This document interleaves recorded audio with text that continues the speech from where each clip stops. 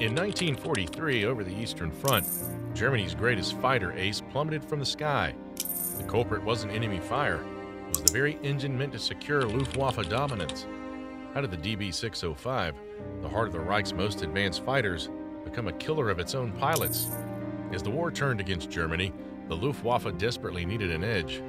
American bombers darkened European skies by day, British Lancasters by night. The Messerschmitt Bf 109, backbone of German fighter forces, needed more power, more altitude, more speed. Daimler-Benz promised salvation with the DB-605, an engine that would push their fighters beyond Allied reach. But in the race between ambition and engineering reality, something had to give, and when it did, Germany's best pilots paid the price. The DB-605 was meant to be invincible, a 35.7-liter inverted V12 masterpiece pushing 1,475 horsepower through precision-crafted pistons. This wasn't just an engine upgrade, it was liquid-cooled thunder, a mechanical marvel that transformed the Bf 109G into a high-altitude predator. With its direct fuel injection system spraying life in the 12 cylinders, the 605 could haul a fully armed fighter to 39,000 feet, where American B-17s thought they were safe. Weighing in at 756 kilograms, this aluminum and steel beast breathed through a sophisticated supercharger that compressed thin air into dense power. When a DB-605 roared to life, mechanics felt it in their bones, with a distinctive inverted V12 growl that meant business. It powered not just the Bf 109G, but the Bf 110 night fighters and later, some of the most advanced aircraft the Luftwaffe would field. This was engineering excellence, German precision at its finest, or so everyone believed. The numbers alone commanded respect. Compression ratio of 7.3 to 1 to 7.5 to 1 depending on variant. A bore of 154 millimeters and a stroke of 160 millimeters created perfect mechanical leverage. The engine's inverted design wasn't just clever packaging. It lowered the center of gravity, improved pilot visibility, and allowed the devastating centerline cannon to fire through the propeller hub. Each DB-605 contained over 4,000 individual parts, assembled with tolerances measured in thousandths of millimeters. The supercharger alone was a masterpiece, automatically adjusting boost pressure through a barometric controller that sensed altitude. This wasn't just an engine, it was the crystallization of decades of German engineering prowess, the ultimate evolution of Daimler-Benz's liquid-cooled legacy. The DB-605's birth was painful, rushed by wartime desperation. Engineers at Daimler-Benz faced an impossible task: create more power from essentially the same design as the older DB-601, but do it faster, cheaper, and under Allied bombing raids. They increased bore and stroke, pushing displacement to 33.9 to 35.7 liters. They strengthened the crankshaft, redesigned the supercharger, and prayed their calculations were right. But calculations made in Stuttgart's design offices didn't account for reality at 25,000 feet. Test pilots reported alarming engine temperatures. Pistons cracked, connecting rods snapped, oil systems failed. The Reich Air Ministry, desperate for results, ignored the warnings. Make it work, they demanded. Our pilots need these engines now. Engineers worked through air raids, racing against time while B-17s pounded their factories. They implemented hasty fixes. Stronger valve springs here, modified oil pumps there. Each solution created new problems. The engine that was supposed to save the Luftwaffe was becoming its Achilles heel. But with Göring breathing down their necks and the Eastern Front crumbling, there was no time for proper testing. The DB-605 went to war half-ready, and pilots would pay for that decision in blood. The pressure cooker atmosphere spawned dangerous shortcuts. Original specifications called for 100-hour test runs before certification. The DB-605 received approval after just 30 hours.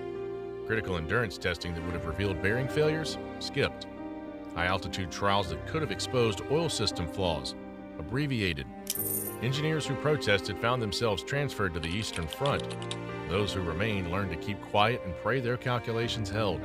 Internal memos discovered after the war revealed senior engineers' private terror. We're sending time bombs into the sky, but production quotas trumped safety concerns. By late 1942, factories were churning out 1,000 engines monthly, each one a potential coffin for Germany's dwindling pool of experienced pilots. If you're fascinated by the dark side of wartime innovation, hit subscribe. We're uncovering more untold stories of aviation's most controversial engines. Despite its demons, when the DB-605 worked, it was magnificent. In the hands of experts like Erich Hartmann and Gerhard Barkhorn, 109Gs with healthy engines carved through bomber formations like surgical knives. At full throttle, the 605 could push a Gustav to 640 kilometers per hour, fast enough to catch American escorts napping. Its high-altitude performance finally gave German pilots parity with the P-47 Thunderbolts that had been dominating the sky ceiling. The engine's direct injection meant no carburetor to fail in negative G maneuvers. German pilots could push their fighters through moves that would kill a Merlin. When everything clicked, when oil pressure held steady and cylinder head stayed cool, the DB-605 turned good pilots into aces and aces into legends.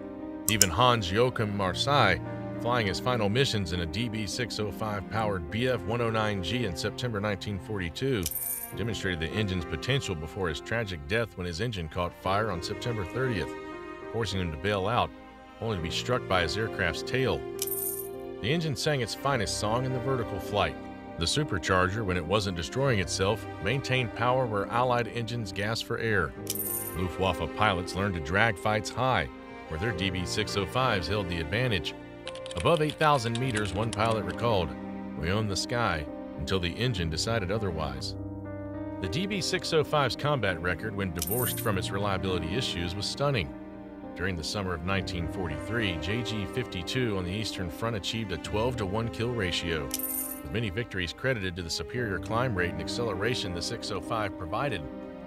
The engine's response was instantaneous. Cracked the throttle and 1,475 horses erupted into action. No turbo lag, no hesitation. In the diving attacks the 109G excelled at, pilots could maintain control at speeds that would send Allied fighters into compression stalls. The automatic propeller pitch control, synchronized with the engine management system, meant pilots could focus on fighting, not fiddling with controls. When intercepting bombers, the DB-605's ability to maintain power up to 10,000 meters was decisive. Fortress gunners learned to fear the sight of 109Gs climbing toward them with that characteristic DB-605 exhaust note, a harsh metallic scream that meant death was coming from below. But here's what the propaganda ministry never told. The DB-605 was eating Germany's best pilots alive. The rushed development had created a time bomb. The most catastrophic decision? Switching from ball bearings to plain bearings to save strategic materials. When combined with increasingly poor grades of wartime lubricants, this led to bearing failures without warning. Under combat power settings, oil temperatures soared past design limits. Worse, material shortages forced engineers to reduce nickel content in exhaust valves from 13.5% to just 8%. These compromised valves couldn't resist corrosion, scaling in use and causing pre-ignition that led to catastrophic detonation. The Reich Air Ministry knew. Internal documents labeled the DB-605 a sick engine that required constant modifications. Karl Mitterdorfer of JG-300 would later testify, "Our supercharged DB-605 AS engines would barely make it beyond the fateful 50-hour mark. We were astonished to read that the Russians complained American engines only lasted 300 hours instead of 350. In my Stoffel, engines had to be changed 2 or 3 times before finding one that ran satisfactory." The statistics were damning. Luftwaffe maintenance records showed that 30% of all DB-605 engines failed before reaching their 100-hour service interval. Compare that to the Merlin's 5% failure rate, or even the complex BMW 801 radial at 12%. But the numbers only tell part of the story. Each failure meant a dead or traumatized pilot. The psychological effect was devastating. Pilots began refusing maximum power settings, even in combat. They'd rather face enemy guns that pushed their throttles forward and risk engine detonation. Veterans developed a sixth sense for impending failure, unusual vibrations, slight temperature spikes, the faintest whiff of burning oil. They'd abort missions at the first sign, knowing that pressing on meant death. The Luftwaffe wasn't just losing pilots on engine failures, it was losing the aggressive spirit that made their aces legendary. The crisis peaked during Operation Zitadella, the Battle of Kursk in July 1943. As hundreds of 109Gs rose to meet the Soviet air armada, DB-605s failed by the dozen. The Luftwaffe's own records showed Jacques de Schwede III lost more aircraft to engine failures than enemy action during the first week of the battle. Günter Rahl, one of the history's greatest aces with 275 victories, would later describe the terror of engine failure. Though he survived the war despite being shot down 8 times, he knew that engine failure was worse than enemy bullets because it gave no warning and no chance to fight back. The scale of the disaster became clear in classified Luftwaffe reports. Entire squadrons were grounded, not for lack of fuel or pilots, but because their DB-605s couldn't be trusted. Ground crews worked around the clock, cannibalizing engines from damaged aircraft, desperately trying to keep fighters airworthy.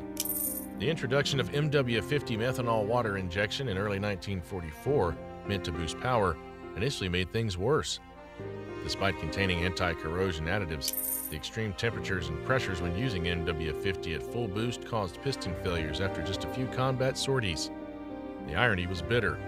Germany's most advanced fighter engine was doing what years of Allied bombing couldn't, destroying the Luftwaffe from within. Mechanics began painting small crosses on cowlings, one for each engine that had survived 50 hours. Few aircraft earned more than 2. Psychological warfare was complete when Soviet propaganda broadcasts began taunting German pilots. "Why should we shoot you down? Your engines will do it for us." The taunts stung because they were true. By war's end, Daimler-Benz had produced approximately 42,400 DB-605 engines, each one a testament to both German engineering brilliance and the fatal cost of rushed development. The final variants, the DB-605D and AS models, finally solved most reliability issues through chrome-plated exhaust valves and improved bearings, but they arrived too late. The pilots who could have used them were already dead, victims of the very engines meant to protect them. The DB-605 story became a cautionary tale in engineering circles. Post-war analysis revealed that given 6 more months of proper testing, most fatal flaws could have been prevented. The bearing problems, the valve scaling, the oil system failures, all were solvable with time and proper materials. Instead, wartime pressure created an engine that was simultaneously one of the most advanced power plants of its era and a killer of those who depended on it. Today, restored DB-605s thunder at air shows, their distinctive inverted V growl sending chills through crowds. But aviation historians know the truth. That sound once meant Russian roulette for the pilots who heard it every day. In museums, placards list impressive specifications, power output, altitude performance, technical innovations. They rarely mention the ghosts. The engine's dark legacy shaped post-war aviation development profoundly. When developing the jet age, engineers on both sides of the Iron Curtain studied the DB-605 disaster as a masterclass in what not to do. Testing protocols became sacred. No amount of political pressure could override safety margins. The DB-605 had taught the ultimate lesson: dead pilots can't win wars. Modern aviation's obsession with redundancy, backup systems for backup systems, traces directly to the carnage of 1943 and 1944. Every pre-flight check, every maintenance interval, every safety margin built into modern engines exists because the DB-605 showed what happens when desperation overrides prudence. The ghosts of the Luftwaffe's finest still whisper from museum engines. Test it properly, or bury your pilots. It's a whisper the aviation world has never forgotten. The DB-605 embodies the darkest paradox of wartime innovation: how the pressure to win can transform breakthrough engineering into tragedy. It was an engine born of desperation, refined in chaos, and deployed before its time. Every component was precisely machined, every system carefully designed, yet the sum of these perfect parts was fatally flawed. Perhaps the real lesson of the DB-605: technical excellence means nothing if rushed into service. The engine that should have secured air superiority instead bled the Luftwaffe of most of its precious resource: experienced pilots. In the end, the Allies didn't need to shoot down Germany's best. The DB-605 did it for them. When we admire warbirds at museums, when we hear their engines roar back to life, we're witnessing more than restored machinery. We're seeing monuments to the pilots who trusted these engines with their lives, and too often paid the ultimate price for that trust. The DB-605 story reminds us that in war, the greatest dangers don't always come from the enemy. Sometimes they come from the very tools meant to ensure survival. What World War II engine story should we investigate next? The Pratt & Whitney R2800 that powered American victory, or the Rolls-Royce Griffin that gave the Spitfire its final edge? Drop your choice in the comments. And don't forget to subscribe for more untold stories from aviation's most dramatic era, because every engine has secrets. We're here to reveal them all.